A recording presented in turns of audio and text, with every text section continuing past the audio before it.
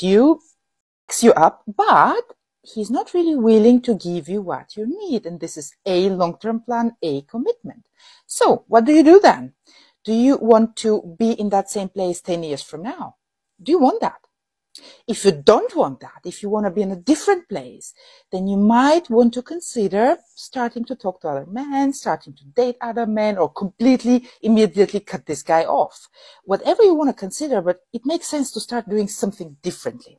Is it just me, or did anyone else notice her advice was practically pointless? Okay, let me make something clear to the minority of my viewers, aka women. All she said was cut him off or talk to other men if you are not getting commitment. Okay, how does that get you what you want again? I mean, it doesn't get you any closer to a championship wedding ring. Before you start throwing demands around, you really should look in the mirror to see if there may be factors as to why he doesn't propose. Ask yourself questions like, are you over 35? Are you deep in debt? Do you have